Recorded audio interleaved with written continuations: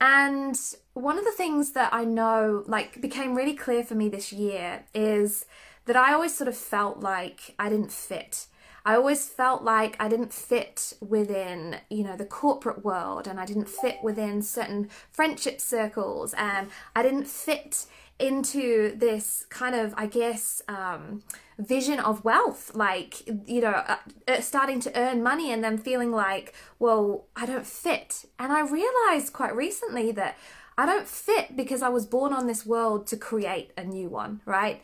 And there are so many of us like that, light workers, those people, you know, who are born with a purpose, and pushing it to one side it's heartbreaking for me. It's like to know that that impact is so within reach with just a few simple steps and a really big leap of faith into ourself, because ultimately it is ourself that holds us back, right? It's always us.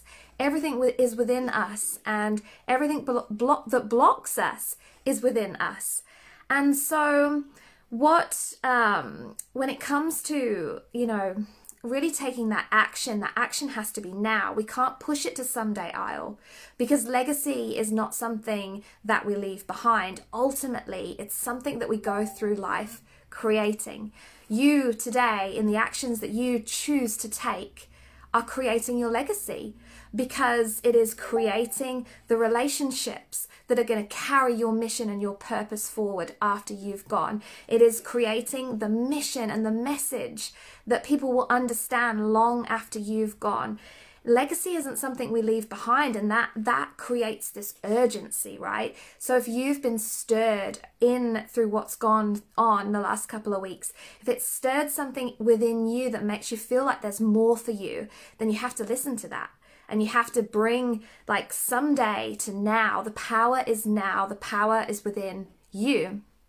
And so for me personally, this really, really was to do with my soul goal around the rainforests.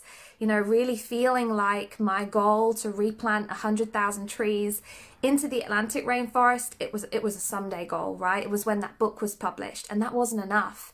And that started all of this. That started that real focus on how do I bring that into my now, and more than anything, what's blocking me doing that? And ultimately it was belief.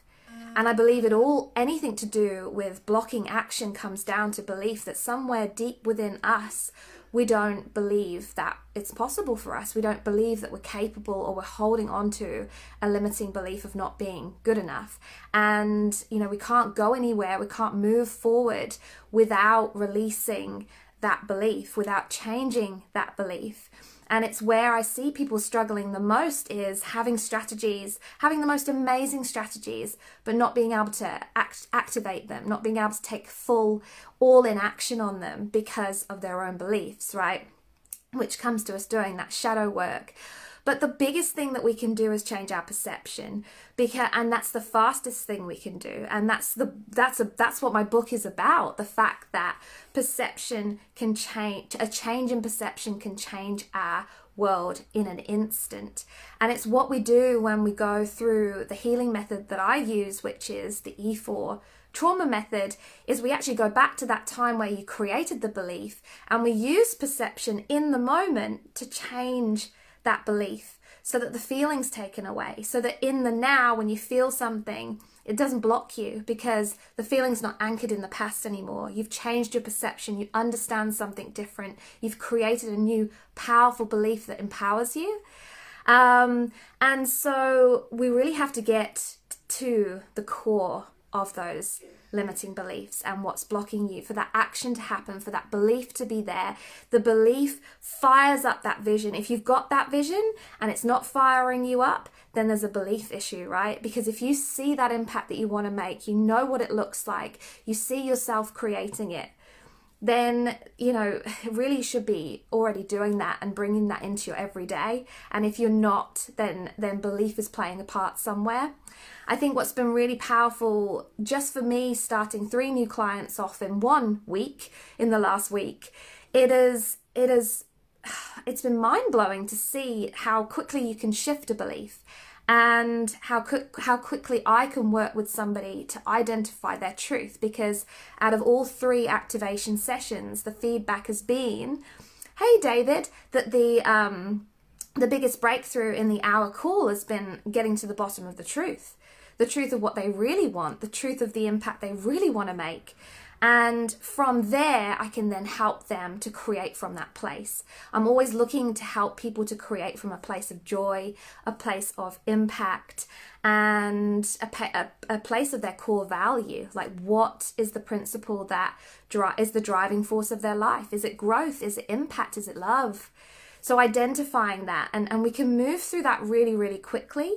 And so if you're there and you're feeling like you are disempowered and you've kind of started to feel that calling, you can feel that discomfort. Like, how does it show up? How does it show up that you're living a lie, basically, that you're pushing that impact to Sunday aisle? It shows up as anxiety. It shows up as discomfort. It shows up as being in the wrong job, the wrong relationship, the wrong environments. It shows up as unhappiness, and it shows up as unfulfillment. And so often it shows up as being broke, you know, because the universe is trying to give us a nudge, that she's trying to let us know that we are out of alignment, and give us that nudge to try and get us to listen to those pains, to listen to those discomforts, and make the changes that bring us closer to our truth. We have to identify what that truth is, right? So,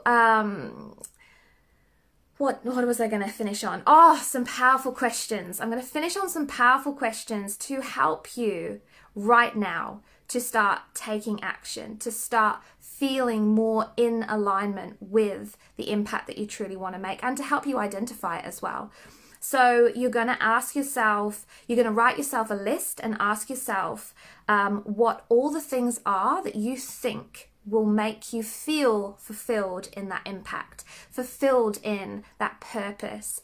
And you're going to do this as follows. The first list is you're going to list about what you thought would make you feel purposeful. You know, think back to when you were a kid. Like, for me, it was being, hey Joseph, it was being 8 years old, and it was receiving this photo from my cousin who was in the Congo, and it was of the silverback gorillas, and I thought right there, I'm going to save that national park. You know, that's going to make me feel like I'm creating the impact that I want to make in this world. I've never done that, you know. So write those things down, really feel into the things that you thought in a moment would make you feel fulfilled, that you never fully accomplished, or you started with them, but that feeling of fulfillment, purpose, impact was short-lived. That's number one. Number two, you're going to write down, list out the dreams and the things you still would like to accomplish. Like, feel into, okay, I've got the rest of my life. I don't know how long I've got, but if I'm going to do something, if I'm going to do a few things before I die from a place of purpose, these are what they are. These are the things that I want to do. So that's your second list. And then the third list is you're going to list all of the obstacles that you see that are stopping you from actually doing those things. And like the kind of things where you're waiting for X to get Z, or a feeling that comes up, or a pattern that you get into, or a negative thought pattern, anything that is an obstacle. And as you look across those lists, you're going to see themes, you're going to see potential action, you're going to see something to work with, and I would love you to bring those things to a call with me so you can have a breakthrough session, and we can actually see how you bring someday into the power of now. So make those lists, reach out to me in Messenger when you've got those lists, and let's bring those things into a call and start you taking powerful action. And I hope that this has been helpful. Thank you for watching, Brendetta, David and Joseph. Pleasure to see you, and enjoy the rest of your day. Bye bye.